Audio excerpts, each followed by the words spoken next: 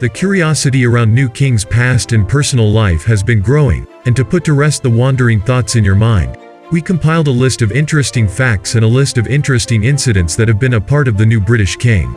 Take a look. King Charles III, here with brother Edward, started learning different instruments as a child, including the piano and the trumpet. He sang in the school choir and played the cello in the university orchestra during his time at Cambridge.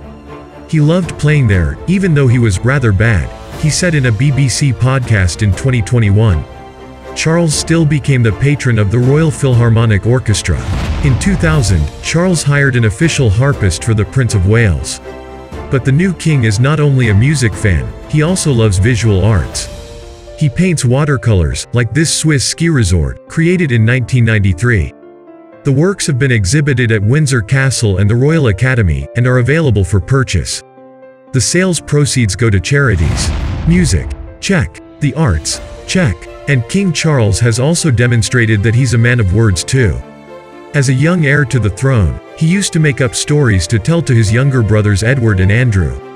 This resulted in the children's book, The Old Man of Lochnagar, published in 1980, which is about a man who lives in a cave near the royal estate.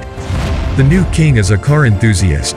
To keep that passion compatible with his climate protection work, he had his fleet of high-horsepower vehicles converted.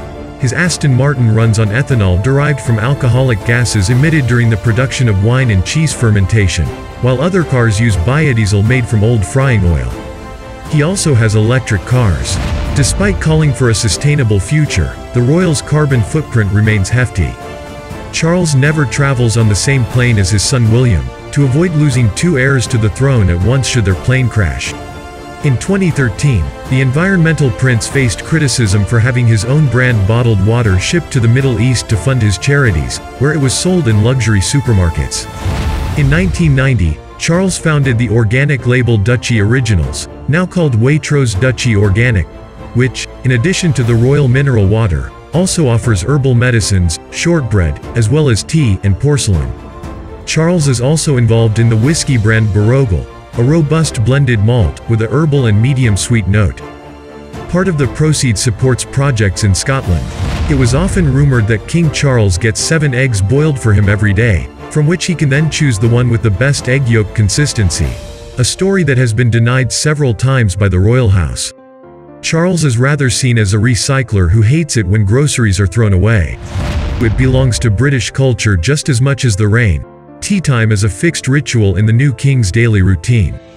According to various reports, at 4 p.m. sharp, Charles treats himself to a cup of tea, preferably Darjeeling with honey and milk, along with a snack, since he is said to skip lunch. The German bloodline of the British nobility is well known, but a genealogical tree in the British Chronicles also connects the new British king to Vlad III, commonly known as Vlad the Impaler or Vlad Dracula. The despot from the 15th century served as a model for Bram Stoker's vampire saga, Dracula. Incidentally, Charles was also offered the title, Prince of Transylvania, by Romania in 2017. The list of his honorary titles is long. Charles was appointed Chief in Vanuatu in the South Pacific, Honorary Chief, Red Crow, in Alberta, Canada, and Helper of the Cows, by the Maasai tribe in Tanzania. Charles was particularly pleased when he was honored for his commitment to the rainforest in 2012, and a rare frog in Ecuador was named after him on this occasion, the Hylocertus Prince Charlesy. Though he was already the longest-serving Prince of Wales, he could have held the title for a few extra years if he'd been appointed earlier. The title, Prince of Wales, is only given to a male heir apparent, but it is not an automatic appointment.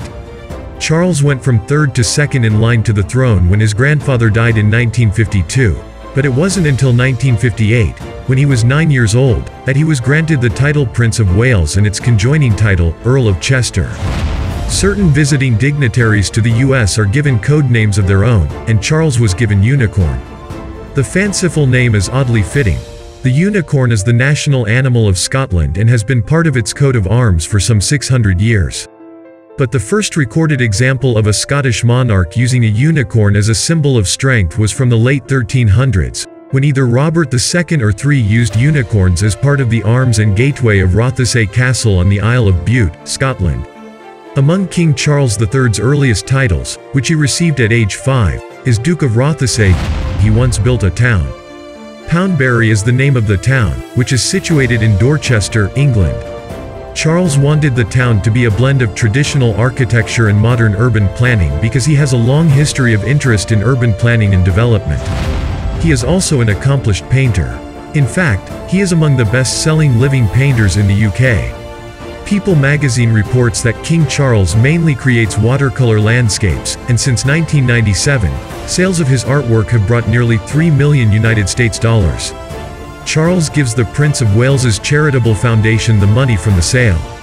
His lithographs can sell for anything between $3,600 US and over $21,000 US. He farms alone and has a green thumb of his own.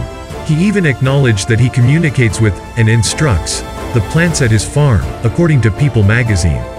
He also loves the environment so much that he has a company, Duchy Originals, which distributes food and goods produced ethically, and is an advocate of organic farming. He even modified his vintage Aston Martin car so it could run on bioethanol fuel, made from surplus English wine. Unlike Queen Elizabeth II or any other heir to the throne before him, he was not homeschooled. In fact, he was the first heir to the throne who earned a university degree. He attended the University of Cambridge in 1967. In 1996, he was the first heir to the throne to have been granted a divorce. He was married to Lady Diana Spencer. A year later, Princess Diana died in a car accident in Paris. If you like this video, please like and share. And don't forget to subscribe.